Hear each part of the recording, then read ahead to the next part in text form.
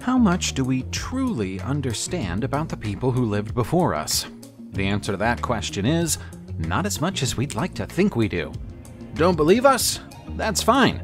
Make yourself comfortable and we'll prove it to you with the mysterious ancient artifacts in this video. During the 15th century, there was a king of Texcoco called Nezahualcoyotl Alcolmitzli Yoyontzin, who was known as both a poet and a warrior. He was clearly a man of elaborate tastes. Between 1453 and 1460, he oversaw the creation of the huge baths and exotic gardens that exist on the slopes of Tezcutzingo. In its prime, this was a place of palaces, temples, altars, and outdoor swimming pools fed by aqueducts that brought water from several miles away in the Sierra Nevada. This is easily the most advanced and accomplished pre-Hispanic work of hydraulic engineering in Mexico. Even after the king was gone, the baths and gardens were considered sacred, so much so that in 1539, the first Archbishop of Mexico ordered the destruction of the reliefs inside the palace complex because he feared they were being worshipped as false idols. Like every other ancient Mexican site, it was attacked and damaged by the Spanish in the 16th century, but still retains much of its original beauty. Vegetation grows here during the rainy season and offers visitors a hint of how beautiful the gardens must once have been. The county of Essex in the United Kingdom isn't the sort of place you'd expect an ancient Egyptian sarcophagus to be discovered, which makes this next tale all the stranger. The unlikely discovery of the artifact was described by the British press as an Indiana Jones moment when it happened in August 2014. Stephen Drake, an auctioneer, had been called to a house clearance in Bradwell-on-Sea to see if there was anything of value inside it.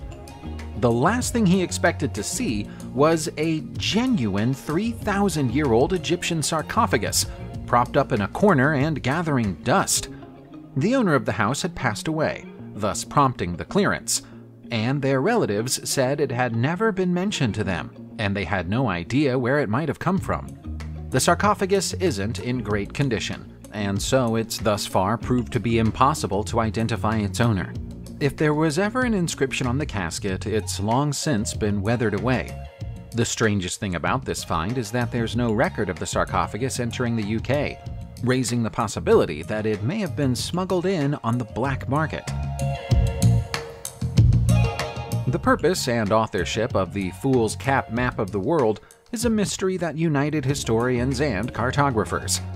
Who created this bizarre 16th century drawing, based on the body and costume of a court jester, but with a map of the world as a face? The copperplate engraving was made somewhere between 1580 and 1590, possibly based on a slightly earlier drawing by French cartographer Jean de Formont. The name of mapmaker Oronce Fine is inscribed in one of the drawing's corners, but it can't be his work. He died in 1555. As the fool was a subject of ridicule, dressing the whole world up in a fool's outfit could be interpreted as a rejection of the political status quo, or even a rejection of the whole world as it existed at the time. That theory is supported by the depressing Latin inscriptions on the foot's medallions, which include "Oh, the world and its worries" and "All is vanity." The last quote, right at the bottom of the copper plate, says, "The number of fools is infinite." It sounds like the people of the 16th century were just as world-weary as the people of the 21st.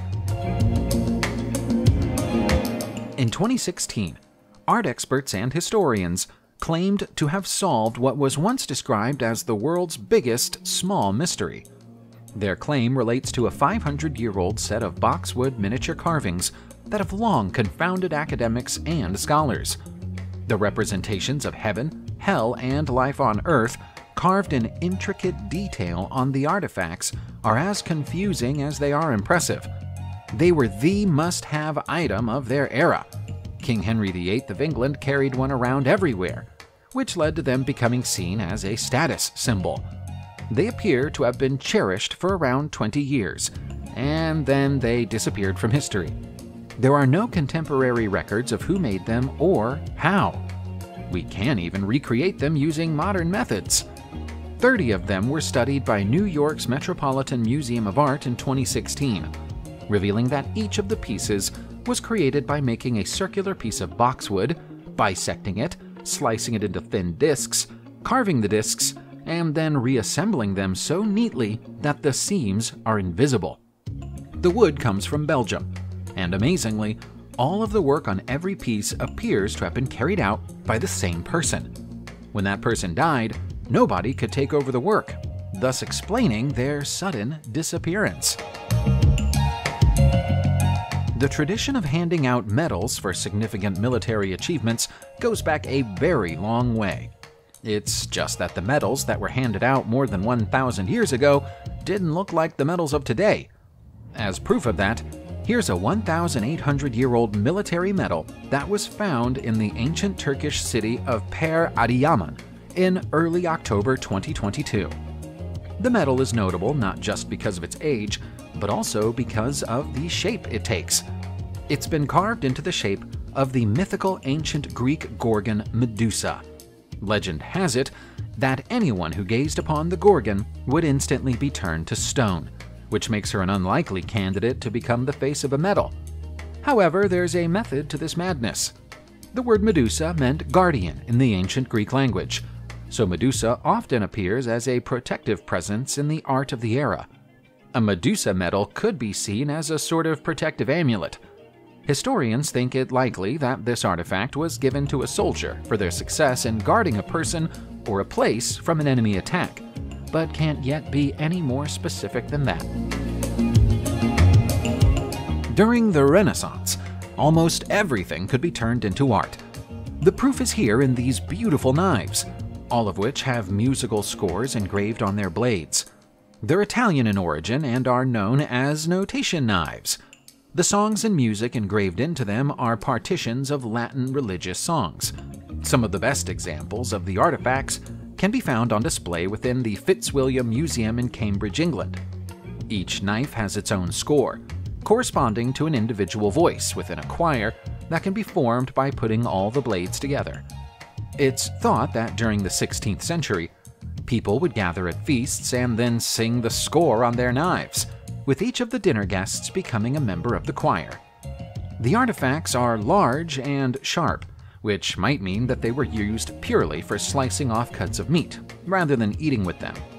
In January 2021, members of England's Royal College of Music came together to record the music as per the directions on the blades. The resulting song isn't exactly likely to top the charts, but it's a fascinating echo of what dinner parties may have sounded like hundreds of years ago.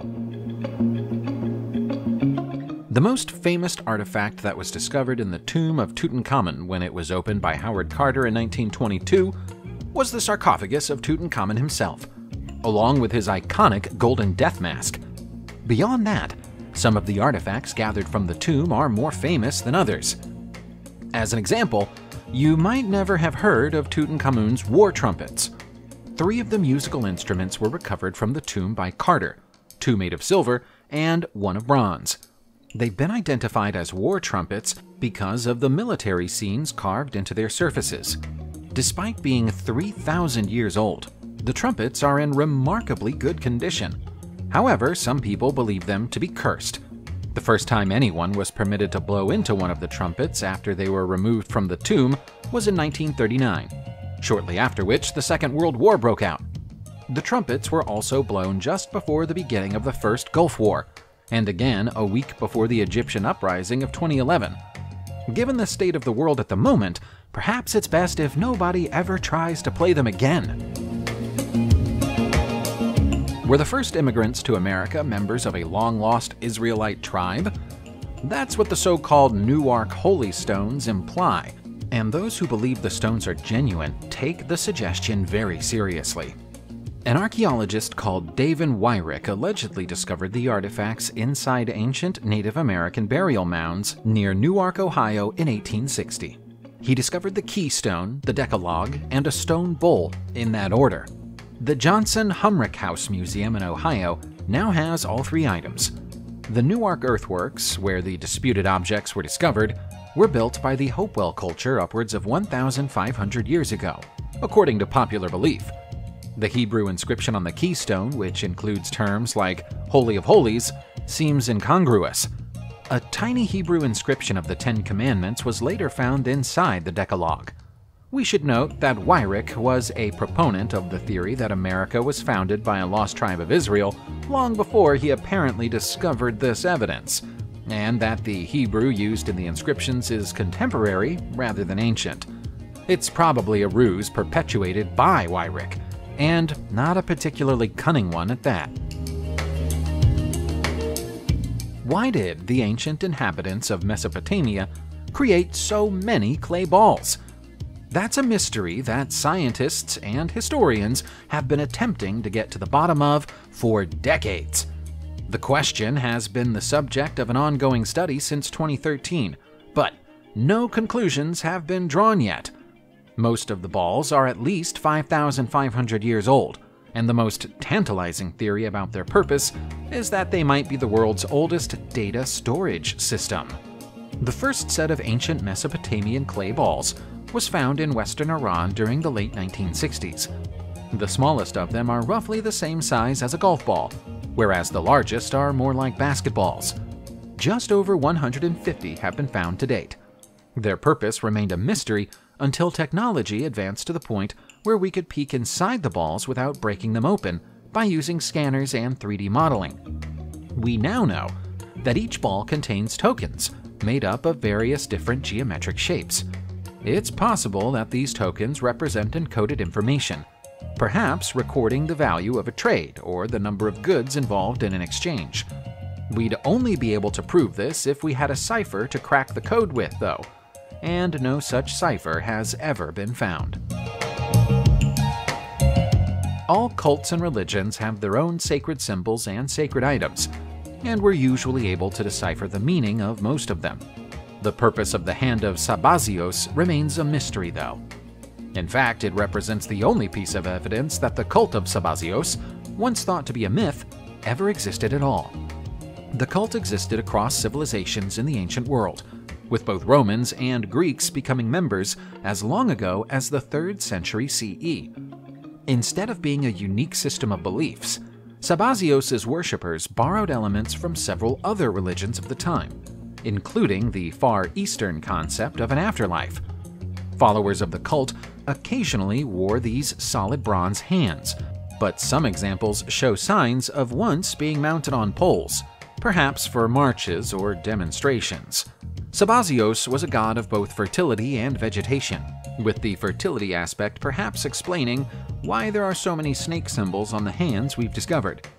Although we found the hands, we've never found a single temple devoted to Sabazios, so it's possible that the cult who followed the deity met in secret.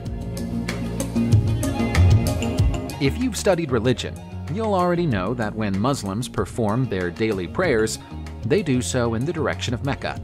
That's led to the common misconception that Muslims pray toward Mecca. They don't. They pray toward the Kaaba building in Mecca, also known as the House of Allah. Of all the legends and tales that surround the Kaaba, those that pertain to the black stone in the easternmost corner are the most mystical. According to the Islamic faith, the stone is black because when Adam entered heaven, the stone soaked up all of his earthly sins to make him pure. It's perhaps more likely that it's turned black because it's been kissed and touched by millions of Muslims during a pilgrimage, who do so because they believe that the Prophet Muhammad once kissed it.